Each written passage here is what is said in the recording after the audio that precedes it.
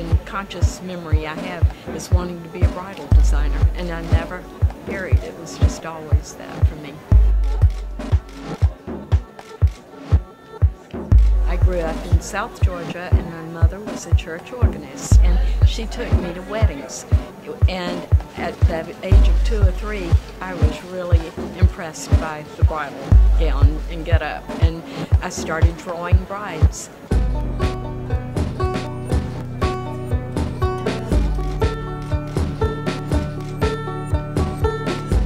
There's a lot of joy in designing it, of course, but that's such a small part of what we do, because so much of it's customer service and producing the dresses and shipping them out. I meet with the girls and I hear what they want, and that's sort of how we come up with the designs. I came to the Episcopal Church by accident.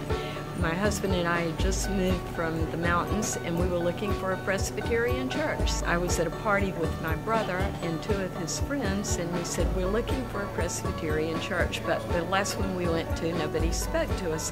And he said, why don't you come with us to church? I said, well, you're not Presbyterian, you're Episcopalian. And he said, just come with us. So we met them for church the next morning, and that is truly the end of the story.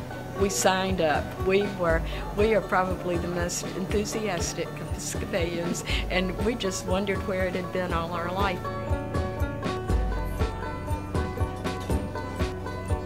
I would not be in the bridal business without a strong faith, because there's a lot of stress, whether it's a week before the wedding and they need to remake the top of the dress, or anything can happen. So I am certain if I didn't have a strong faith in my church and my God, I would not dare be in the bridal business.